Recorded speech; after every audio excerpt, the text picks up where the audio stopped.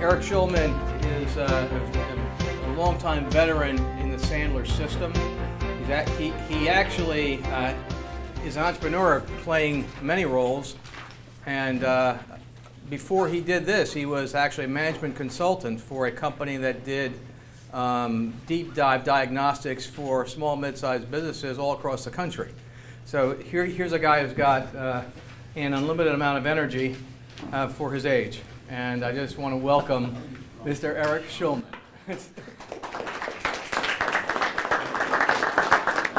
I'm not sure how to take that for my age. I do want to thank you, the fact that you slimmed down the picture. I think I've lost about 10 pounds. Do me a favor. In the books is the slideshow. Close your books. And let's do this without the books, because you'll get a lot more out of it if you're not looking at the answers before you have them. John said something really interesting about getting rid of clutter. I want to pick up on that before I jump into my program. About once every month or so, I do what I call a desk enema. I take everything on my desk, all the little bits of paper, all the stuff you've pushed aside, I put it into one pile, I take it into my training center, and I literally sit there with a trash can, a bunch of file folders, and 3 baskets. And I go through it. Half of the stuff on my desk disappears instantly. There's an old management system that I use called drop, delay, delegate, do. It's called the 4 Ds. When you pick a piece of paper up, could you just throw it away? That's the best option. You never have to touch it again. If you can't drop it, can you delay it? If it doesn't need to get done today, let's put it in for next Tuesday, but then you'll do it on Tuesday. If you can't drop it or delay it, you delegate it to someone else. Brian, would you get this done for me? Yes, sir. See how easy that was? It's off my desk. And the last one is do it. If you can't drop it, if you can't delay it, if you can't delegate it, what you wind up with is a small pile of immediate dues. You wind up with a pile of stuff that you're going to put off, and the rest is delegated or off your desk. And it's amazing. You come in. You know what the most productive day in business is? Day before vacation. Day before vacation, exactly. And he goes on a lot of vacations, so he knows that. You get a lot more done the day before vacation. So let's jump into this. A little story about this talk. About 12, 13, 14 years ago when I first got into the Sandler business. I'm a Sandler veteran, been using it since '83. I've built and sold 2 businesses and then led the sales force at the management company. And when they decided they were going to limit my income, I said, screw this, and I bought a Sandler franchise. Opened April Fool's Day will be my 16th anniversary in the business. And a chamber asked me to do a talk, and I'm trying to come up with an interesting name, and I said, what about 13 and a half things you won't do to build your business? They said, what's the half? I said, you'll need to come to the talk. And we put it on the calendar, forgot about it, and then the day before the talk, I get the note, looking forward to seeing you tomorrow. I said, holy crap, I got to come up with the talk. So I came up with the talk. I've been doing this talk now for about 14 or 15 years. I've modified it and changed a few of the things, but it will ring true. First thing, you're not doing enough cold calling. Now, I know a lot of you are owners and you don't think you're in sales, but you got to make cold calls. Your people will do what you do. I always say people will duplicate 50% of what you do right and 150% of what you do wrong. Your people are looking at you. You're the leader. So what holds us back? And by I am interactive. When I ask a question, I'll wait for answers. What holds us back from making cold calls? Fear. Fear. What are we afraid of? Rejection. Rejection.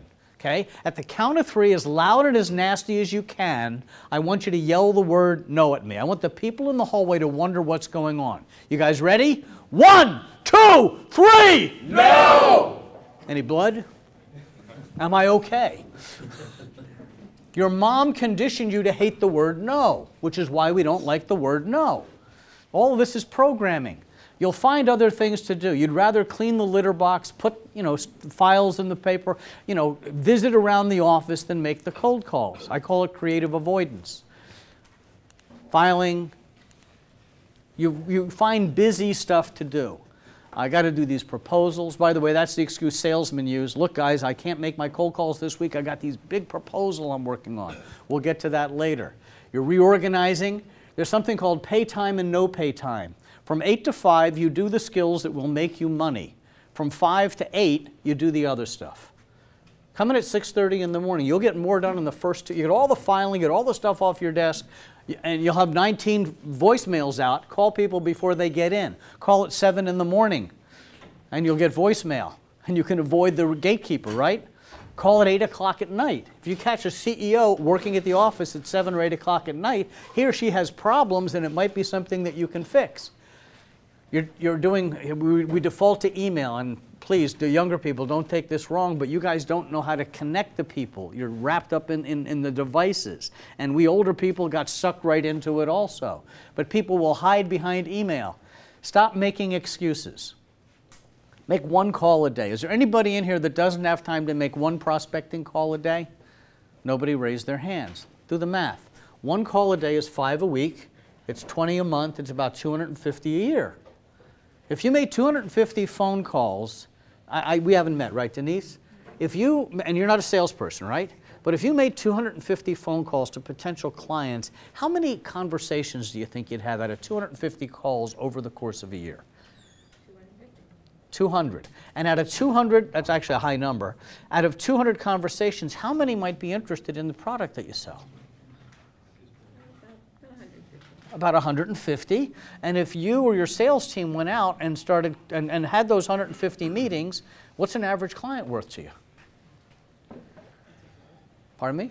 What's it worth? What's an average client spend with you? What's a client worth to you? Money. $1,000, $10,000, $100,000? I don't know your business. What does an average client spend with you in a year? About $10,000. $10,000. Out of 150 meetings, how many of those clients you think you'd get? Be conservative. About 30. About 30. So you just did $300,000 a year in additional business because you made how many more calls? One call. What if you made 2 calls a day, guys? Stop making excuses. Make the calls. Thing number 2, you're not going to enough networking meetings. Now, a lot of us are CEOs. We own businesses. And myself included, I'm guilty. How many of us have blown off a networking meeting that we know we should have gone to in the last 6 months? Yeah, you didn't go to the trade show, you didn't go to the conference, you said, you know, that evening thing's a little late today, I don't really feel like getting up at 7 a.m. to be at Valencia at 8 a.m. for this damn thing, right? You got to show up. 90% of success in life is showing up. You think they're a waste of time. You know why they're a waste of time? Any fishermen in here? Okay, Brian, what do you like to fish for? Freshwater, bass, Good. pike. Will you find them over in the ocean? No, sir. Wrong pond, right? Yes. What are you fishing for? Where do those fish live? That's where you need to fish. I do a lot of work with CEOs and leaders and high-end salespeople and sales managers. So I want to be in a room like this that has people that have fish that I'm fishing for. I don't want to go to a BNI meeting, which is mostly broke salespeople, right? All trying to sell each other something. I want to be able to talk to people that are at the same level that I'm at. Belonging to a country club, going to the Citrus Club, serving on a nonprofit board. These are where you're going to meet those kind of people. And the other thing is you're going to get leads. I go to a networking meeting to give leads and to make connections for other people. Occasionally it happens for me, but I go to try and give 2 referrals every day. Give away 2 pieces of business. Connect Ray to Ray over here because they should know each other, right? You guys already do know each other. But connecting people, that's what networking meetings are about. Most networking meetings, you're not networking, you're not working. Who's your ideal prospect? And again, if you're hunting for antelope, you're not going to find them in Kansas. You might want to go to a different continent. Okay? So networking meetings are good, but you've got to go where the people that you need are. I'm going to go through this because we're a little behind on time. Strategic alliances. Who gets business when you get business? And who benefits when you sell somebody? A client of mine is in the IT world. He put together a little once-a-week group. It's got himself, and he does IT managed services. It has a commercial real estate agent.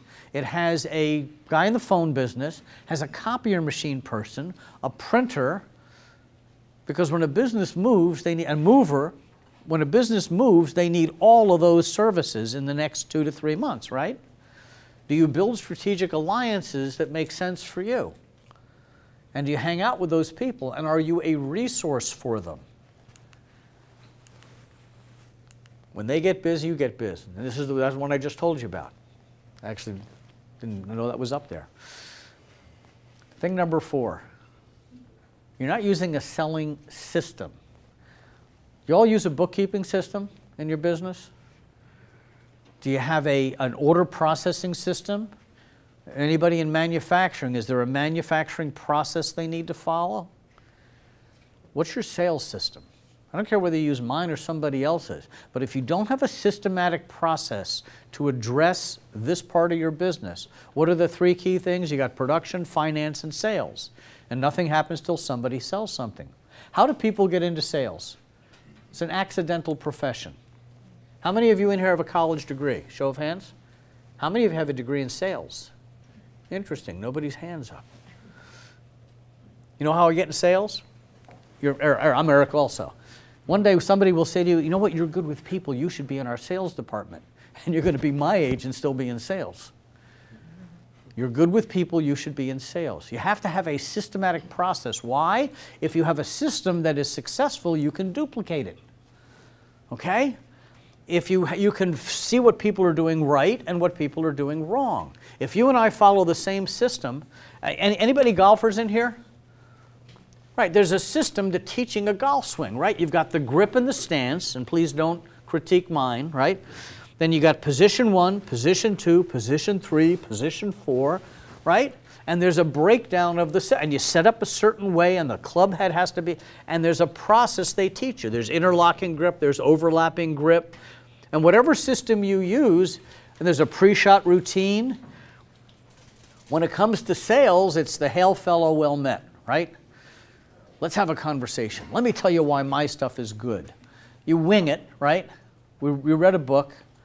Guys, I read the Ben Hogan book on golf. I still can't break 80. I rarely break 90 anymore, right? I read the Kama Sutra. I still don't understand women. You ladies do not work like it said in the book.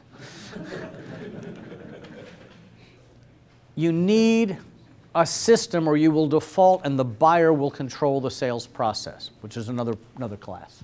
Thing number 5. You're not talking to the real decision makers.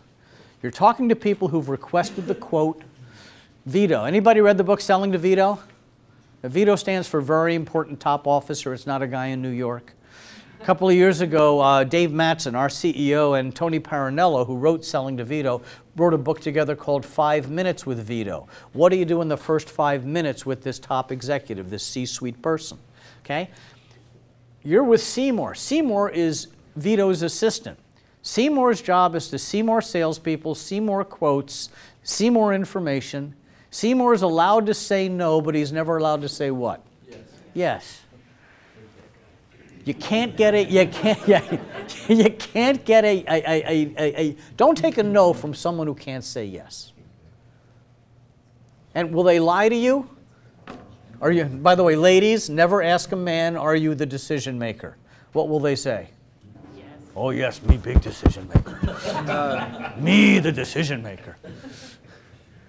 Follow it up with this. Lie to me. Are you the decision maker? Yeah. All by yourself? All by myself.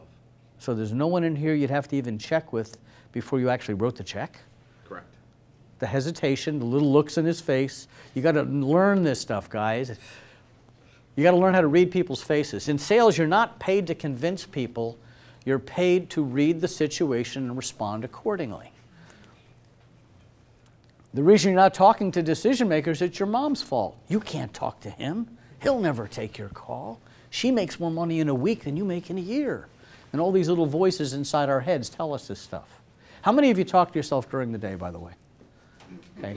The ones who didn't raise their hands, the little voice that says, do I do that? No, I don't. That's the voice I'm talking about.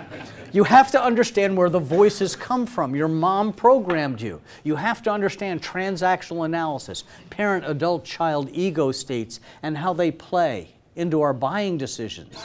Do you realize that we all have a 6-year-old on the inside? Would rather go play today, right, than to be here or to be at work. You know, my 6-year-old bought the Harley back in 2005. My mom says, you don't need it, you're 50. I says, you're right. But my 6-year-old said, oh, the one that looks like a 57 Chevy is so cool. And 25 grand later, I had a Harley. Your mom programmed you. You've got to understand this if you're going to be communicating with people. Forget about sales, because this is about communication. Number 6, you're not finding what their real problem in the Sandler world, we call it pain is. We're selling to symptoms. I think I need a new phone system. Well, let me tell you, well, my phone system is great. I'm not happy with my IT guy. Let me tell you how good we are. My current catering, we can knock the socks off you. That's not, you're treating the symptom, not the pain. Salespeople present, we call it PPS, premature presentation syndrome. You show up and throw up. You think that when you're presenting, or your salespeople think when they're presenting, they're actually selling. Most of the time they're doing free consulting. Because when I give you a quote, what are you going to do with my quote? Shop it. Look at the number, and then what are you going to do with it? Take it to your existing guy. Hey, can you beat this? Hey, thanks, you saved me 10 grand. They never even call you back and thank you for that. Selling features, advantages, and benefits. People do not buy features, advantages, and benefits. They buy for one reason. Can you make it stop hurting? No pain, no sale. If you don't understand the concept of pain, by the way, you didn't cause their pain. You're the one who might be able to fix their pain, but you got to get them to tell you about it. It's like John was talking about going for therapy. My wife said some of the best hours in her life have been spent with a therapist. This was before she met me. She had a very nice therapist, and she was very close with her and helped her through a lot of different stuff. Find their real pain, not their pain indicator. Here's the rules on pain. Everybody has pain. The first pain indicators, they took a meeting with you. Something had to hurt, right? Second rule, everybody wants to get out of pain. The third rule is the one that gets you. Nobody wants to admit they have pain. You have to know how to create a safe enough place, just like the therapist, where they can talk to you and you become their business therapist. And then they convince you that they need what you have. That's a lot easier than you trying to convince them. Why would they want to buy, and why do they want to buy it now? This was for another group. You're not doing your behaviors. How many of you still have some active role in sales in your company? You're still out there touching clients and such, okay?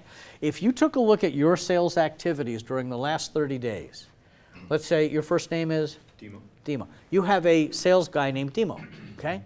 He works for you, and the calendar that you've been following is actually his calendar. If you looked at that calendar for the last 30 days in terms of what you've done in sales to help build the company, would you say, good job, and give Demo a raise? Would you say, we're going to write you up and you got to get better? Or would you just fire your ass and find somebody who would do the job?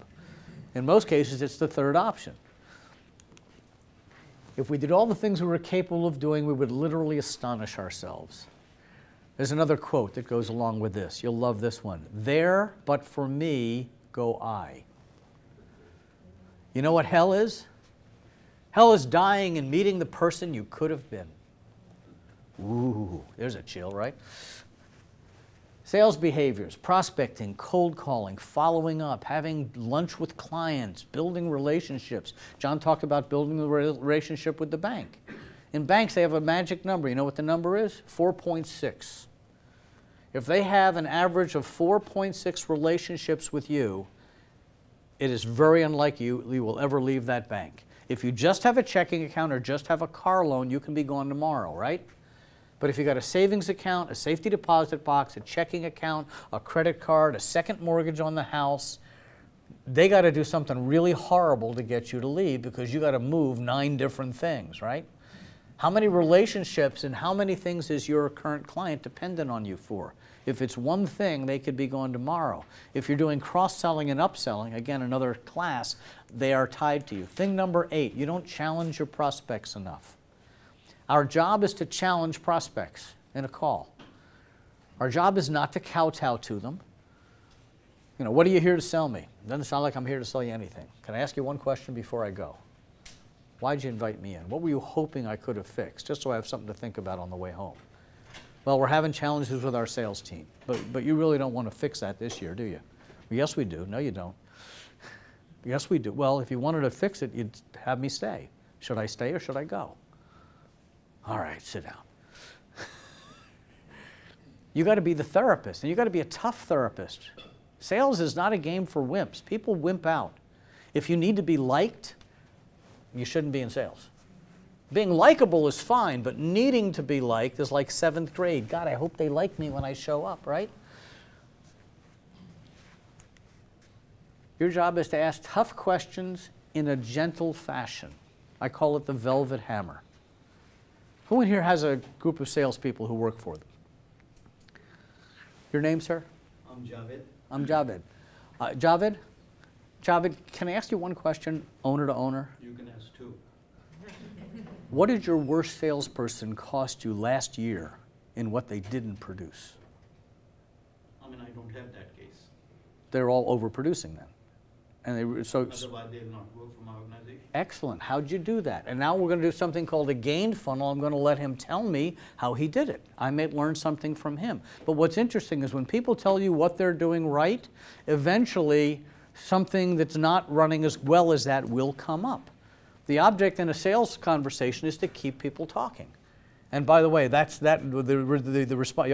Congratulations for what you're doing. Response I normally get from people is, oh God, I don't want to think about it. Well, if somebody made you think about it, what would the number be? 10 grand, 50 grand, 100 grand? Next follow-up question is, but you've only got one bad one, right? No, I got 3. And that's where my conversation with somebody starts. But that's a tough question to ask. Your job in a sales call is to ruin their day.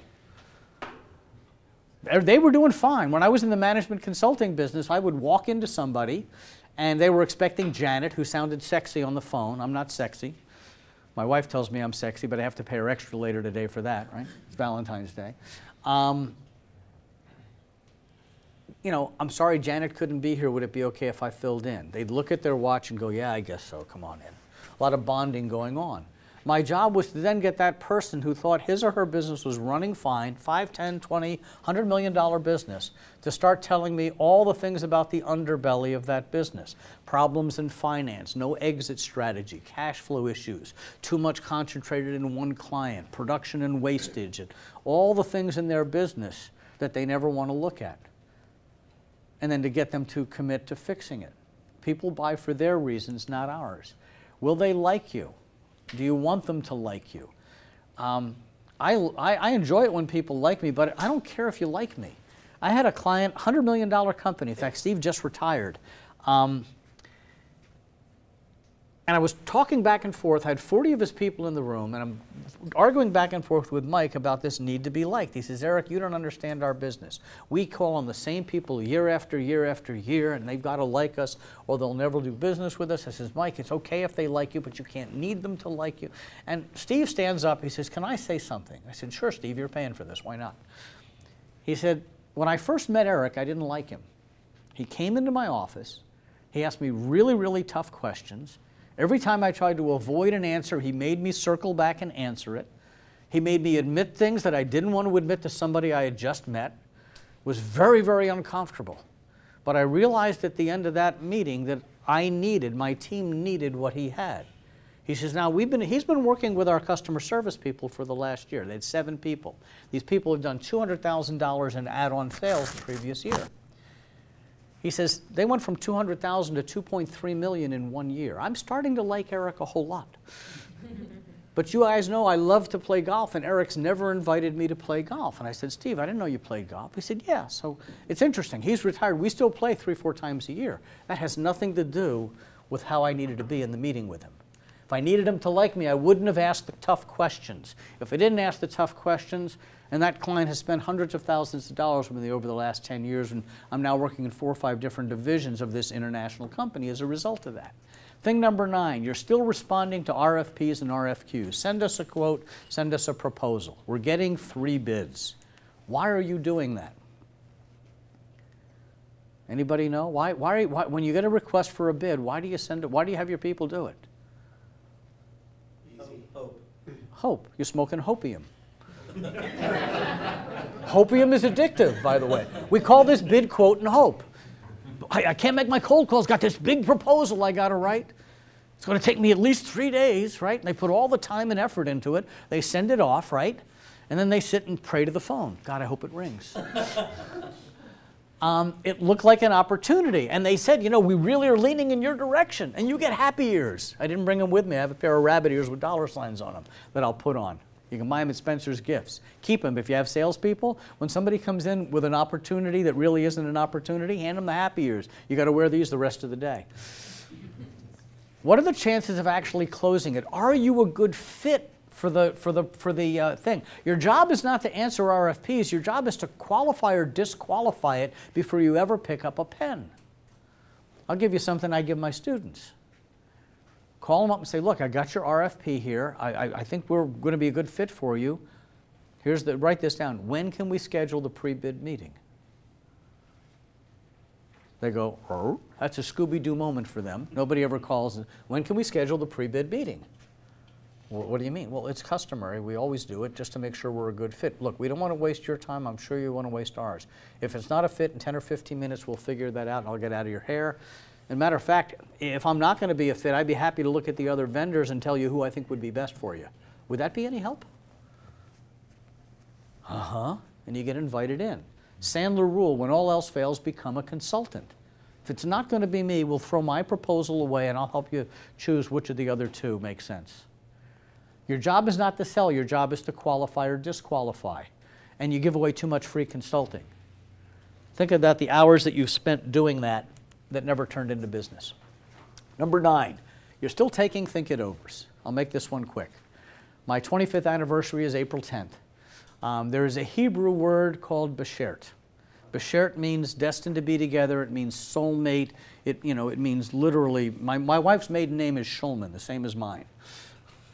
Spells it the same way too, S-H. Her dad was Stanley Leonard Shulman. My dad was Herbert Leonard Shulman. We're Jewish rednecks is what I tell everyone. If I go home tonight, even though it's Valentine's Day, I said, honey, how about tonight? She says, let me think it over. Ladies, what does that mean at home? Ladies?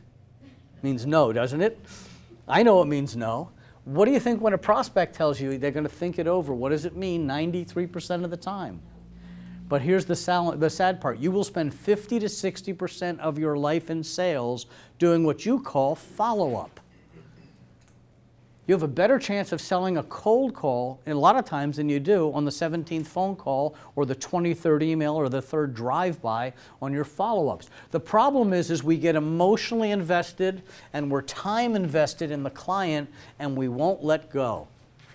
No is the second best answer I can get on a sales call. Yes is the answer you all want. Think it overs are the ones that are killing you. Number 11, you're not leaving your 6-year-old in the car. Now, I get a lot of flack about this. Let me explain it. Remember we talked about the natural child, the 6-year-old we all have on the inside? Your 6-year-old is where all your emotion lies. If I'm emotionally involved in a sales process, can I ask the tough questions? My 6-year-old is the one that wants to be liked. So you have to leave your 6-year-old in the car. In other words, you can't take anything personal that happens on a sales call. I don't get emotionally involved in the win or the loss. In fact, sometimes I take people to know. I just figured out, I really don't think what you're looking for is what I've got. And they'll look at me going, I was sort of thinking the same thing, but I never thought I'd hear that from you. I said, look, your job is to be disarmingly honest on a sales call with people. If you're not a good fit for them, tell them that and point them in a better direction. And they may discover that you are a good fit. Sometimes they'll fight to keep you in the room. I'll let them win. Do your prospects ever lie to you? No. Can I say, call bullshit on you? How do you tell if a prospect is lying? Lips are moving. Thank you. That's exactly right. All prospects lie all the time. They think it's okay to lie to salespeople. And if I'm emotionally involved and if I try to call them on the lie, I get my emotional needs met, but the whole thing. Do you get pissed off when they lie to you? You can't get emotionally involved. You have to give them an easy way to get out of it to keep the conversation going. It's only business, guys. You know, you can write more business. You can always write more business. There's more out there. Number 12, you don't use a coach. What do these athletes have in common? Tiger Woods, Michael Jordan, Peyton Manning. I should put, what's his name, who just won the Super Bowl again? Brady. I'm a big sports guy, right? at the top of their career, at the bottom of their career. Tom Brady's what, 41 years old? So 2 years ago, he stopped using coaches and trainers, right? Because he's that good. Did he? Why didn't he? Because the best are always trying to get a little bit better and keep that edge. You need a coach in business. Your people in sales need a coach. Everybody needs a coach. I have a coach. I've got a guy I call every Tuesday morning at 6:30 a.m.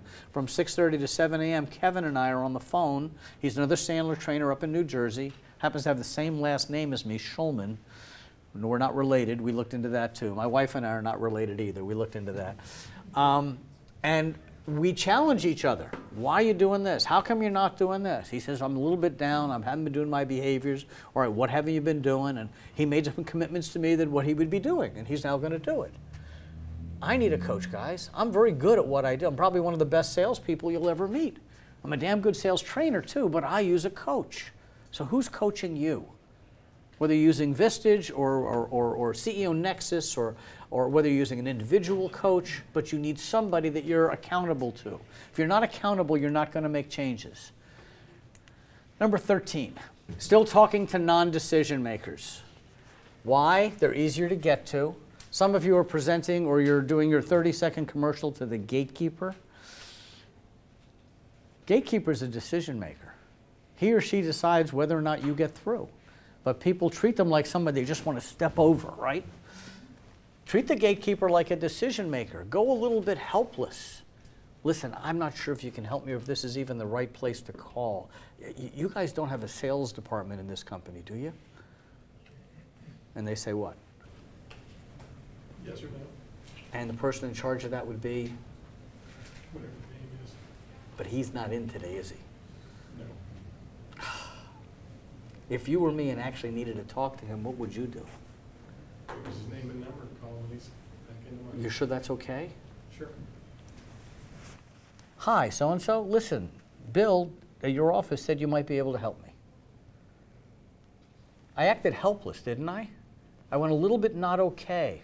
A little bit Columbo. I'm a little confused. Maybe you could help me out. I think I'm lost here. Only the people over 40 know who Columbo is. We talk to non-decision makers because they're easier, they're non-threatening, we're lazy. Salespeople are ambitiously lazy. You all know that, right? We got into sales because we wanted to make a lot of money and none of us wanted to work hard. That's why I got into sales. True? They're nice to us. They'll never tell you no, but they're not allowed to say yes. So we have this ongoing relationship, ongoing conversations with people, and you tell your boss, I'm going out to make a sales call, and you're really a professional visitor. Don't take a no from someone who can't say yes. 13.5. Oh, this is a black belt one. You're not using a close the file move. This one's going to make you money. I'll leave you with this. You all have prospects, you've got proposals, people you've been working on for days, weeks, and months, right? How many of them, if you had to bet $500 that you're going to close it, you wouldn't put the bet down? Okay? Those are the ones that are probably dead, but you just keep, come on, hit him again, right? Let's put the paddles on one more time and let's see if it's really dead. That hurts. You've been chasing them for too long. Would you bet money that you'll close them? I don't think I put it in here, but I have a close the file email or letter that I use. And if it's up here, you'll see it in a second, but I'll give it to you. Dear Bill, it's been about a month and a half since we've talked. I've left you several messages. I haven't heard back. Normally when that happens, it's for one of three reasons. Number one, you really want to talk with me. This is important, but I haven't risen to the top of the pile yet. Is that a legitimate reason they haven't called back? We had a fire, somebody died at the office. Yeah, there's things that happen that are more important than them signing the contract with you. Number two, you've already decided you're not going to go with us, but you don't know how to tell me no. You don't know how to break the news to me, right? Number three, you desperately want to call me, but you're stuck under something heavy and you can't reach the phone. And they laugh at that point. New paragraph. Please let me know which one it is. If it's number 1, I understand. Let me know when we should talk, and I'll reach out then. If it's number 2, no's okay. Let me know, and I'll leave you alone. And if it's number 3, email me back, and I'll send help immediately. Thanks in advance for your reply. It almost always gets a response. If there's no response, you know it's number 2, right? But the best one I ever got was number 1 and number 3. Call me Monday. Use a little bit of humor. Humor works in sales. It's good to know when it's over. It's interesting. I've been going through a lot of different stuff in the last year. And what happens is when a lot of things are going on in your life and your business, we have a limited amount of RAM, okay? Used to be 32K and 64K, now it's 4 and 5 and 8 gigs, right? But we have a limited amount of RAM. And when you've got a problem or something that is swirling around and you're spending a lot of waking and sleeping hours thinking about it, it eats up your RAM. When you clear it out, when the ones that aren't going to close go away, it's like all of a sudden the sun breaks through the clouds and now you can see clearly and maybe you can be a little bit more productive. So think about the ones, in fact, there's the letter. The other thing that I'll do sometime on number 3 is you're being chased by an angry hippopotamus and you can't reach the phone. There's a copy of this, I believe, in the book, too. And I'll actually put a picture of a guy from Africa literally being chased down the road by a hippo. Hippopotamuses kill far more people than rhinos in Africa. They're very, very territorial, and they're far more prevalent. But there's the letter for you, and that will make you money. Okay, couple of minutes for questions. Anybody got any questions? If not, there's going to be a test. Yes, sir. I would like to better understand how talking to non-decision makers can help you build your business. Well, it can't. You have to stop talking to non-decision makers. It's not talking to them. The problem is you're still talking to them because they're more comfortable. You have to make the uncomfortable calls. We tend to operate in a comfort zone. We do the things that are comfortable to us. You got to step outside your comfort zone. And if somebody's not a decision maker, you don't want to say, well, you're not the decision maker. Ask them this question. Let me ask you this. This is a big decision for your company, true? Who other than you would need to be involved in this kind of a decision?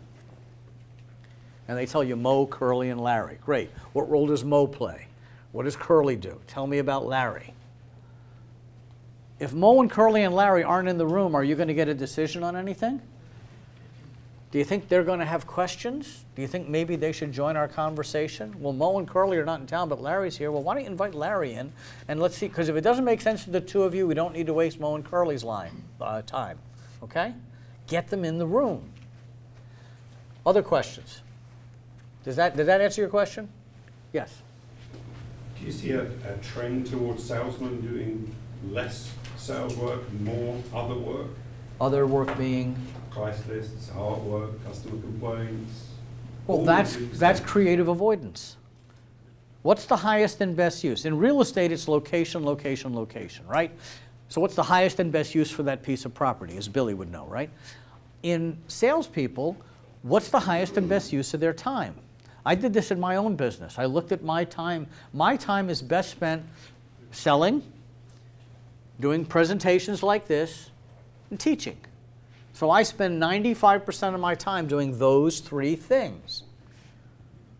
Okay? If they're doing proposals, if they're working on price lists, let me spend a little time on the marketing program. No, you can do the marketing program at from 5 to 6 o'clock when your clients aren't reachable. From noon to 5, you're either with a client, trying to get with a client, in a situation where you could meet a client, or emails can be done at 8 o'clock at night. You can set that up to be done automatically. Don't sit there for 4 hours in the afternoon and send out emails. They're not spending their time as productively as they should.